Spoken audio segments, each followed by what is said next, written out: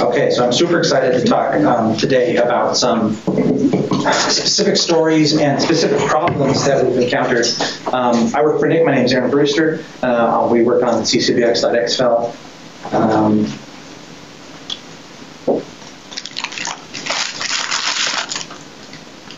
Okay, go. I command you. All right, sweet. So I'm talking about some practical considerations during processing of serial crystallographic data. The purpose of my talk is to really describe some of the day-to-day problems that we've had to solve and that I believe most people will have to solve when processing their serial crystallographic data during and after an experiment. My intention is to go super deep and to talk really at the detailed level, not so much about how CCBX.XFEL solves these problems, but about the problems in general and how you can approach their solutions.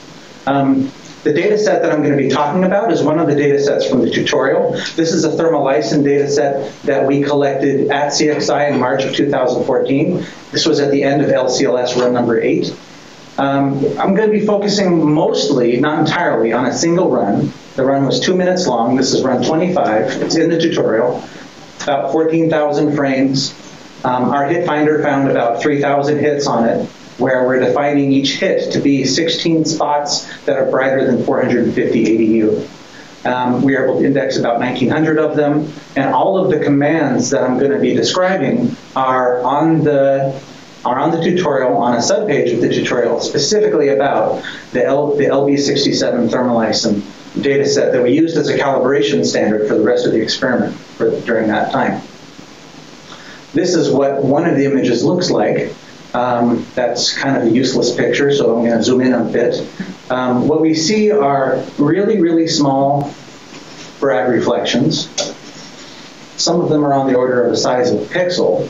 But we do see a very clear lumen, another lumen up here. And one of the interesting features about this data is that we very clearly can see the radial streaking. So the beam center's down here. There's a radial streaking in this direction. I'm going to pan down. Okay, and now there's radial streaking in this direction. Another feature about this data that's very clear is this circle that you see right here.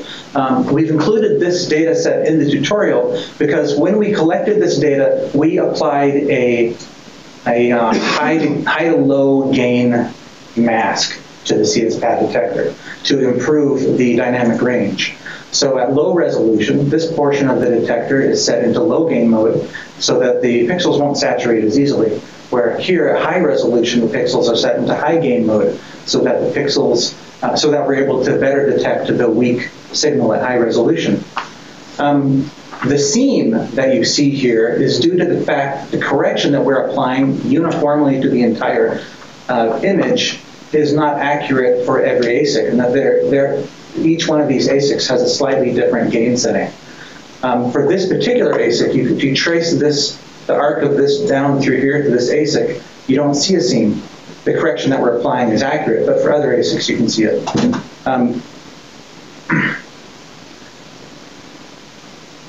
We don't know how to solve this problem without collecting a flat field image, which is beyond my area of expertise. But we found that most users don't want to take the time to do that during their experiment. So we're kind of stuck with this problem at the moment. But we think that it will help us be able to eliminate a lot of the saturation at low resolution.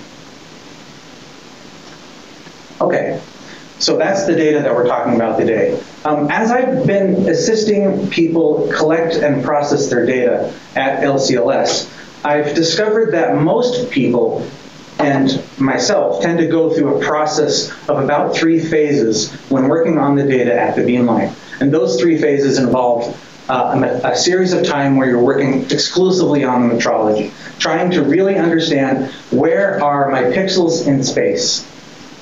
Then there seems to always follow a period of discovery where I'm looking at the data, really trying to understand the crystallographic attributes of the data, how they interact with the detector, what are my spot finding parameters, what are my unit cell dimensions, and how do I find and optimize these parameters to be able to extract the best integrated signal from my data.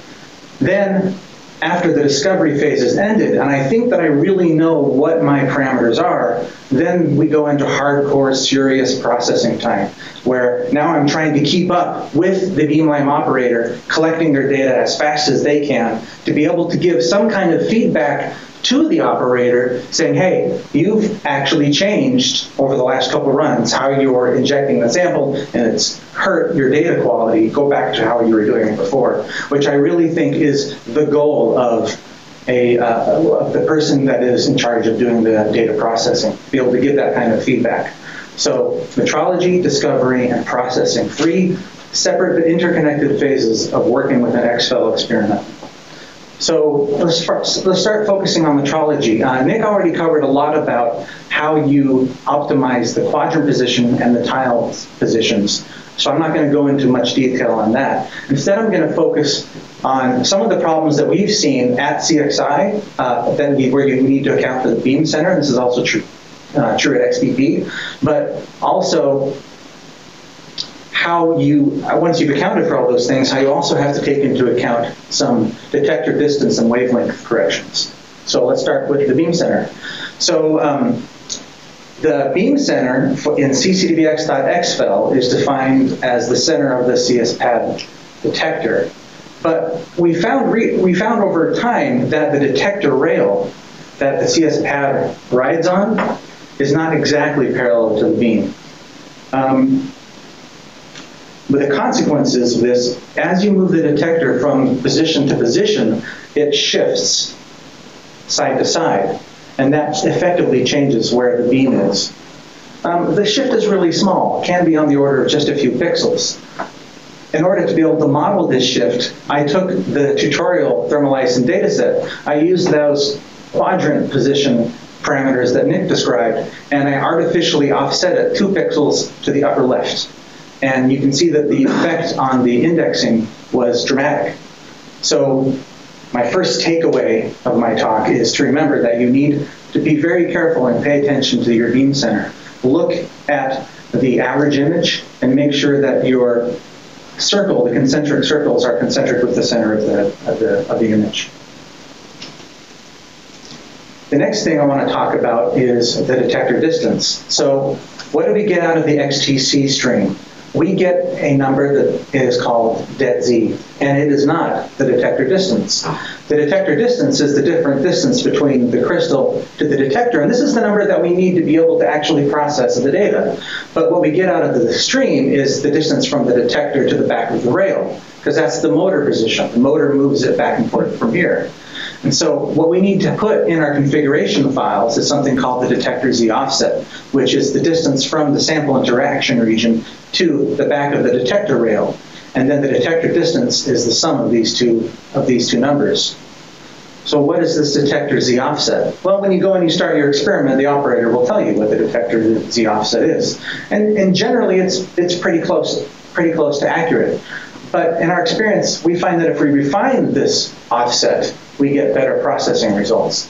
So in the example that's on the tutorial about this thermolysin data set, we take the initial detector Z offset at 572 millimeters, and then I've hidden the actual commands here because they're gnarly and gorpy, but you can have a quick little command that'll write out new configuration files that changes the detector Z offset from 565 to 580, and then there's a command that submits all of those jobs to the cluster, and then X amount of time goes by and you come back with essentially a chart telling you what the best detector Z offset is. And so this is what I mean by I want to talk in detail about what you need to do to get the best out of your data. If you had just taken the 572 number and ran with it, you would have missed out on almost half as many images as you would have been able to index with that data set. 578, as it turns out, is the peak of this chart. Here I'm using number of indexed images as a quantity for measuring success. We consistently use that number because it's easy. I'm not arguing that it's the best number for measuring success in terms of data quality, but it's a decent one to get started. So moving on to the next topic, wavelength corrections. Sometime in 2000, this has been alluded to by the other speakers today. In 2013, the conversion between electron energy and photon energy drifted. Let me explain what I mean by this. The number that's in the XTC stream for every shot is actually not the photon energy, it is the electron energy. If you recall how the experiment works, electrons go whizzing by into the LCLS and they get undulated, and then bam, you get photons.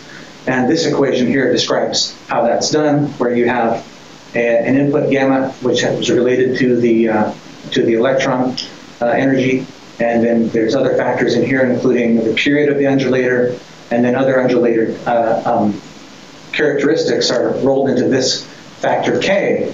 And what we found was that in 2012 and stuff, and earlier, they were about the same. You didn't really have to apply much of a correction beyond what we already knew about, but then it started to drift, and all of a sudden we got different wavelengths at the end than we expected for our images. And so we added this delta K parameter to our processing. Let me tell you what the effect of this is. So this is the same experiment as we were looking at before, but this time I've applied the delta K correction, and you can see that this shift as to where the detector Z offset is correct, effectively changing the distance, has moved because the wavelengths have all changed. Now, coincidentally, for with and without the delta K correction, 578 turns out to be the exact same number that you should use to get the best number of the indexed images. But if you didn't apply this delta K correction, all of your unit cell dimensions would be slightly off, either larger or smaller, whichever way it goes. And this is real. This actually happened with one of our collaborators where they weren't applying this delta K correction because it was kind of new to us, and they couldn't get a molecular replacement solution because their unit cells had all changed. But they went back and added this correction, and then they were able to proceed. So this is applicable if you collect the data in 2013 and you want to process using ccdx.xfel. Chris O'Grady worked bent over backwards to help us put a fix in recently. We were collaborating with Anton Barty to get this done also, so that everything from the end of run 9 onward into run 10, you shouldn't ever have to worry about this again.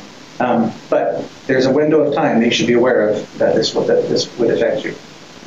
So what are my takeaways on this metrology section? In addition to what Nick already described, always look at your average image and verify your beam center is right. Refine your detector Z offset to get the best number of indexed images. And most important is pay real close attention to the unit cell parameters that you're getting from your indexing, because they are the best indication that your distance and your wavelength are accurate. This does, of course, assume that you know your unit cell parameters, but usually we've been using a calibration sample first that you do know a lot about, so you can use this technique. Okay, now you've gotten that far, and now you're going to enter this process of discovery where you're looking at your data and trying to figure out what is the best way to process it. What are the best set of parameters that I can use to get integrated signal? So starting from ground zero, you've got everything's calibrated, you know where the quadrants and tiles all should be, you know your detector distances, you have a good handle on the wavelength, and yet nothing is indexing.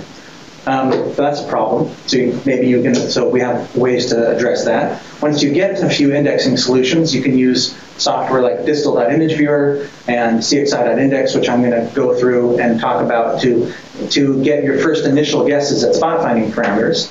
And once you get things starting to index, well, then you can start optimizing your parameters using lots of trials to find the best parameters, and maybe even consider some grid searches for some of these parameters. So let's start at the baseline. Nothing is indexing. So how do I proceed? So the first thing that we would recommend that you do is run our hit finder. And this is our hit finder using two different parameters that we're filtering based on the number of spots. You have to have at least 16, or you have to have at least 5 spots on an image. You can see that this graph, the scale here is changing.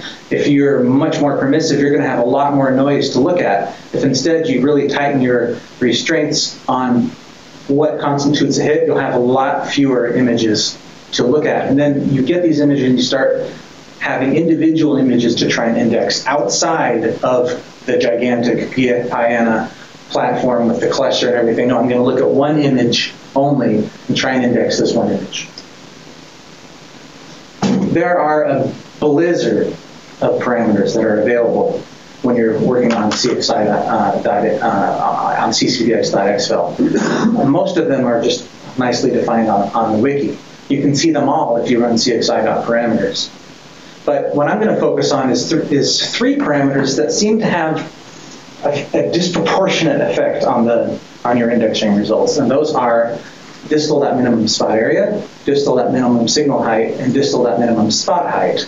And for the tutorial, we've optimized these parameters, and we found that 1, 5, and 10 give good numbers, give good indexing results for this data set. So what are these for?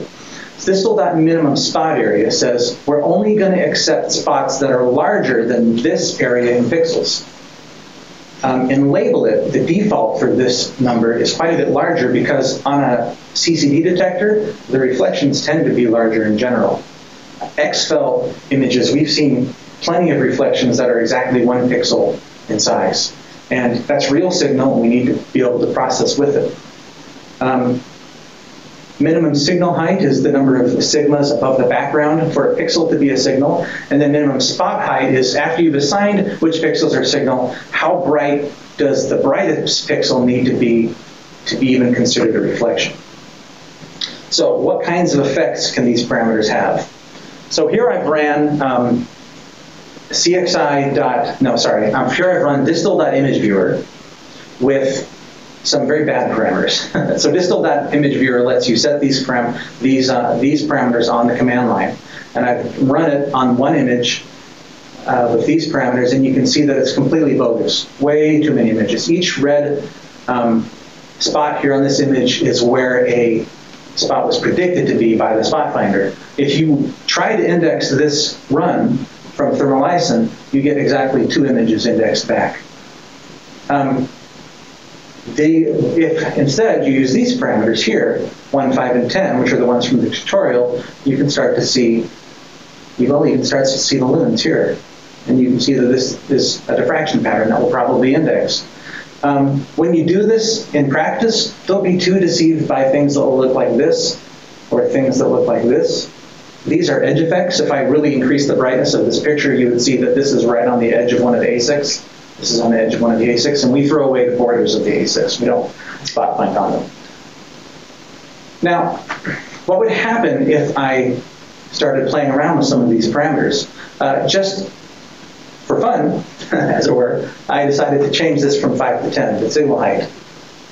What does that look like? Well, the number of images that I indexed went down to 590 from 1923, but on this image, I'm going to switch back and forth between them. Right here, for example, only a few reflections are changing. So even a very small change in the number of reflections on an image could possibly be dramatic. Now, I don't know if this was just this image that it was dramatic, maybe on other images it was more dramatic.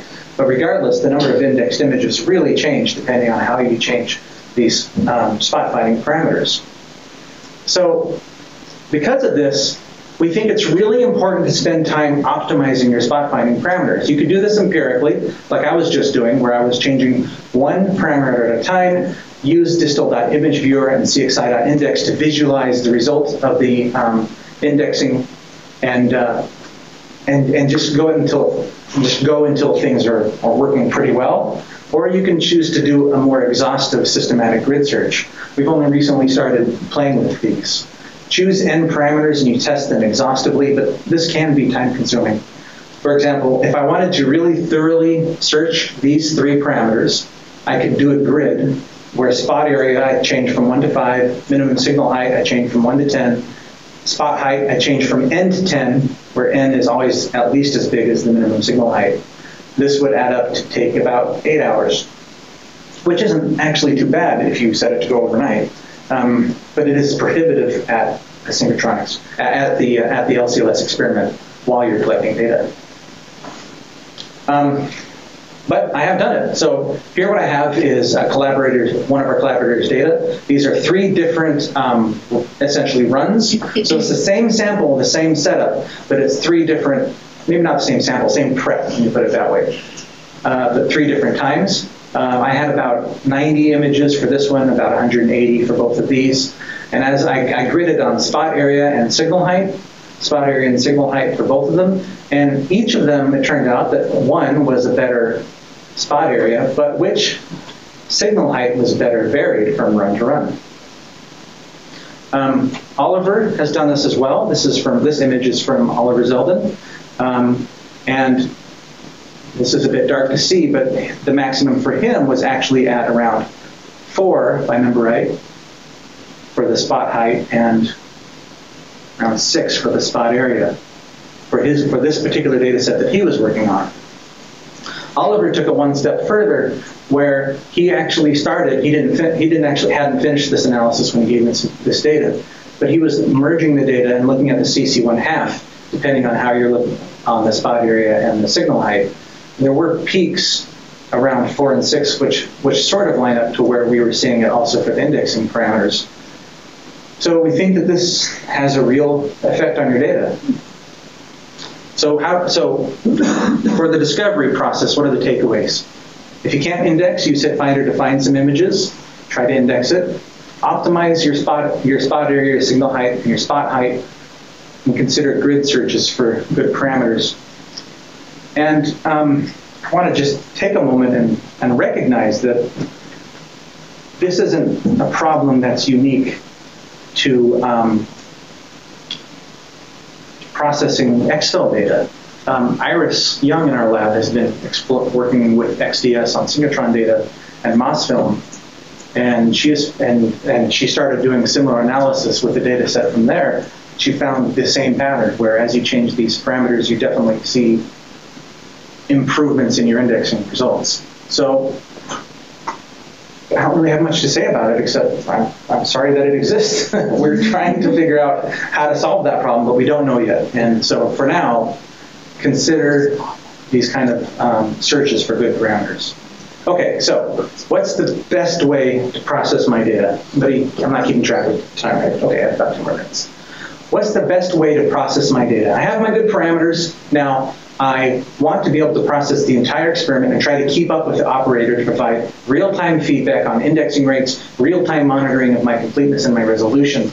And then maybe I'm done later, so I want to go back after the experiment, submit large batches with new parameters, maybe even remove the hit finder altogether so that I'm trying to index everything, including the noise.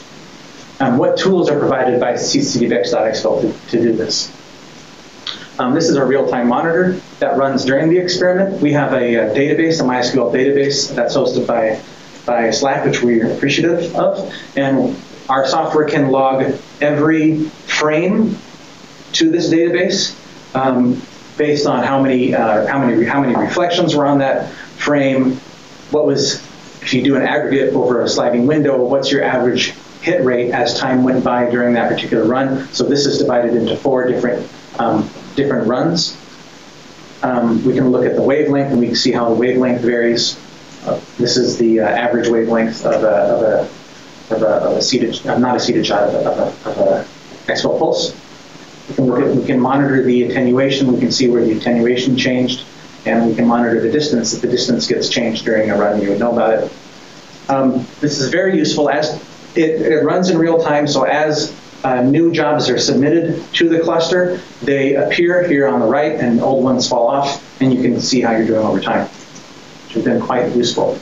But this is really only useful at a high level. To really get into the detail, then we want to use CXI trial stats, which I want to show. Okay, so here I'm logged into Slack. I have it configured to be using a specific experiment that we were working on. We have a command called cxi.listdb metadata, which will list for a given experiment. And as Nick was saying, we classify our trials, our processing in trials. So trial 0, 1, 2, 3, 4, 5, and 6. This is which runs were associated with that trial. So for this particular experiment, during trials 0, 1, and 2, I was still in the discovery phase. That's why there's a variable number of runs associated with these trials. I would get a better parameter, and so I resubmitted the entire run data set so far, and I would get a better parameter and resubmit the entire data set so far. Then the experiment ended, and I continued processing at home. So trials 3, 4, 5 were all 39 of the runs, and I was just changing the parameters as I went along. And so this is a nice tool to remind myself as to what I was doing as I went along. I also have a spreadsheet which documents for each trial what were the parameters that I was changing.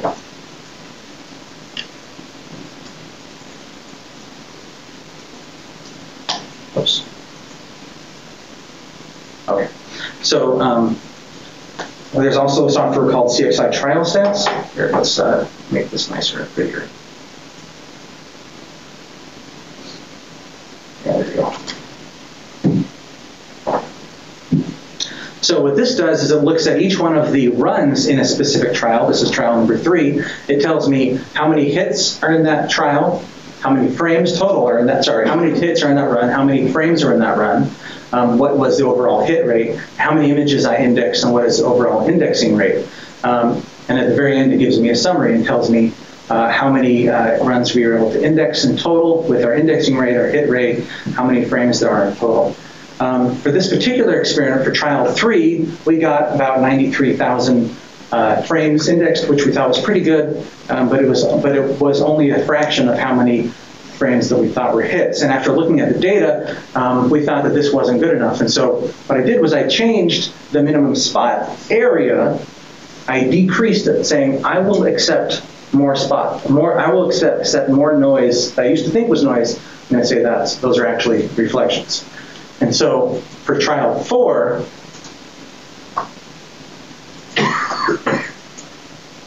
it uses this different parameter. And now I'm querying the database and summarizing the results. Overall, the indexing rates are quite a bit higher. And I just want to show, this is one of my favorite numbers that I've had when working on this project. For one of the runs here, we had a 41% indexing rate, which means that essentially every other frame total, not counting whether or not it was a hit, was an index diffraction pattern. The injection was very, very good for this particular experiment.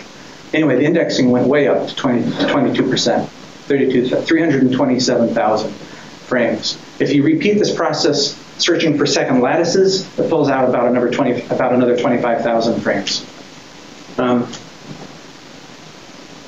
And then finally, I did it again where I turned off the hit finder completely. The only reason you have a hit finder, which Nick has called a misfilter, which would be a better term for it. A hit finder throws data away, right? The only reason you have one is because it is computationally expensive to do this work. You could try to index every frame, regardless of whether or not it was noise. For this particular experiment, our hit finder was actually really good. We only got about another 0.2% total indexed frames. But so the only reason to have it at all would be to really speed up your processing. If your hit rate is about 50% is what it was, you're indexing about half the images. But for other experiments, we found that taking away the hit finder completely increased the number of frames we had dramatically because a lot of the frames were so weak anyway that the hit finder was mistakenly throwing them away. Okay, that's about all I have. The takeaway for, where is it there? 5. Okay. There we go. Nope. The takeaway for this particular portion of the talk is that don't use PowerPoint sometimes.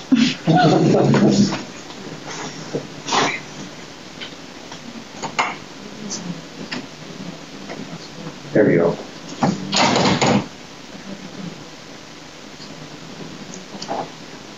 So when I wrote this takeaway, I realized after I had written it that my days at Hewlett-Packard had kind of bit me and I'd accidentally written a mission statement.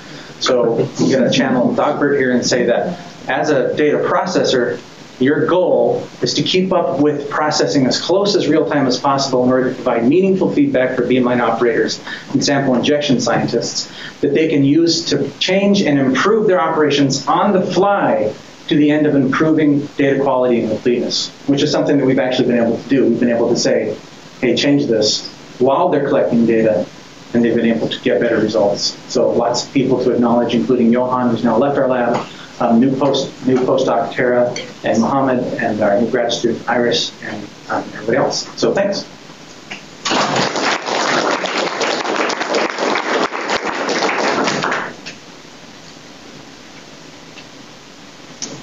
I have many comments, so stop me when you get too far. What you're really trying to do in recognizing a hit or a good frame is trying to see, is this a real reflection pattern? When you do this by eye, visually, I can see that because it's got loops, it's got spots at equal intervals, and so on. I don't index it by eye. I don't put very indices on. I just look at the kind of pattern. So you're not doing that when you're doing that in a computer. So maybe you should write a completely different kind of way of recognizing a hit. For instance, when you're looking at circles or loops, you can say, and you're looking at the big things. So it just take all intensities above a certain value and see whether they fit a circle, not necessarily centered at the origin, not at all, but somewhere. Or do a Patterson of all the big spots and see whether there are certain large distances or something more equivalent to what you see by eye than thinking, oh, this is a crystal. Oh, well, we still think, oh, it's a crystal, but we know the kind of pattern this is. Am I making sense? Yeah, that's making a lot of sense. I should comment that we don't threshold, meaning we don't cut images off because they're right. We do use spot finding, but it's different. The eye sees the black things. Yeah. So do something like what the eye does. What you do, what we do with our minds, look at the image. So I agree completely. We've been talking about this recently in terms of a more research-oriented way of thinking. How do we solve the hit finding problem in general? We got killed by this recently at XPP. We had an experiment which had huge background. And our normal techniques of trying to even see if we had signal at all in the composite images, the maximum projections and the averages, were completely washed out by the background. And so we had to just go through and try to index it completely by faith, just saying index everything, that same lines. So the hit finders are hard. The other problems about grid searching, we also think that there should be a better way to do it, a better way to do spot finding that isn't dependent on these parameters that are universal across these crystallographic packages.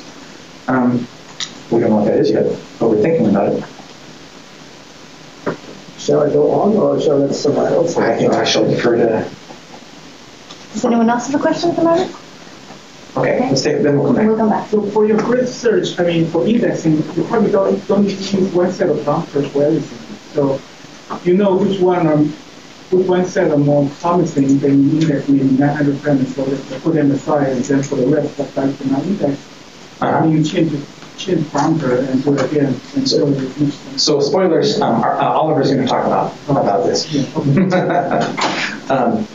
He has a couple slides about this, and I think that this approach is very interesting, and Art Lumov has also started trying to do some of this too. Right. The relationship between wavelength,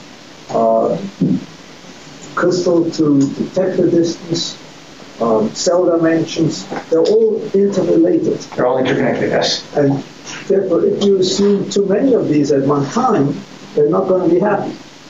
So maybe you should fix your wavelength.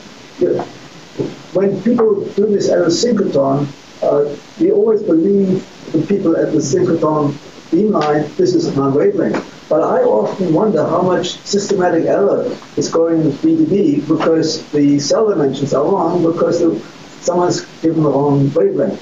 But anyway, I think you might be throwing out things which you should be accepting just because you've got inconsistent things. You may be assuming a cell dimension, assuming the wavelength, and then, oh, molecular replacement doesn't work because everything is shrunk and doesn't fit your molecular replacement search because the model is, by a standard size.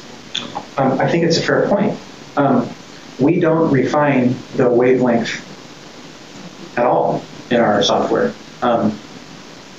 Well, how do you know what the wavelength is? We accept it on faith from the Slack. Like we do everything. That's right. That said, our intention is to use the spectra that is recorded on a shot-by-shot basis. Mohammed Amin in our group has been working on that. That doesn't give you the a lot. absolute scale, does it? The spectra does. Only if it's referenced to a metal edge. Yes. So we're assuming that the spectra is reference to a metal edge because Chris has told me that it is calibrated to zinc. Am I wrong? Maybe it wasn't you that said that. Maybe it was. It was Jim. It was Jim Welch, actually. Thank you. That I talked to him about this. All right, can I answer my own question? Sometimes you put in the metal.